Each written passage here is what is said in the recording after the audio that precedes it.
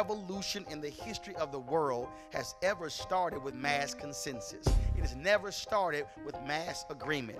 Every revolution has always started because one person had an idea, and then they found somebody else who said, I like your idea, and then all of a sudden they built from there.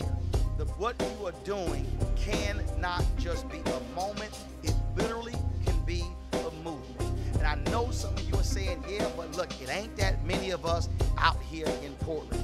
But do understand, it does not matter, because guess what? It wasn't that many of us in Montgomery. It wasn't that many of us in Birmingham. It was only 4 students in North Carolina A&T who went to a lunch counter. And then when word spread what they did, that thing spread like wildfire. Can you imagine what would happen if all of a sudden folks begin to say how Portland was transformed by virtue of a handful of black parents redefining the black family? Then that thing begins to spread. Then all of a sudden it begins to spread across the country. And then you link up with somebody in Chicago. There's somebody in Seattle. There's somebody in LA. There's somebody in Charlotte. There's somebody in St. Louis. And then all of a sudden that thing begins to mushroom. Why? Because you were intentional. And then you look up 5 or 10 or 15 years later, and then you see dropout rate decreasing. Then you see HIV/AIDS rates decreasing. Then you see home ownership increasing. Then you see graduation rates. Then you see reading rates. Then you see math rates. Then you see all of those things changing because you begin to redefine a community. It has happened before. It can happen again.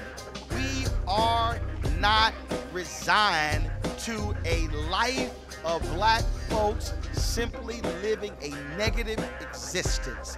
We have the ability and the capacity to change our community, to change our neighborhoods, but that cannot change unless we change our homes. It can't change a home unless we change our minds. And all it takes is one person in that house saying, this is how we are going to move forward. We are not going to live in the past.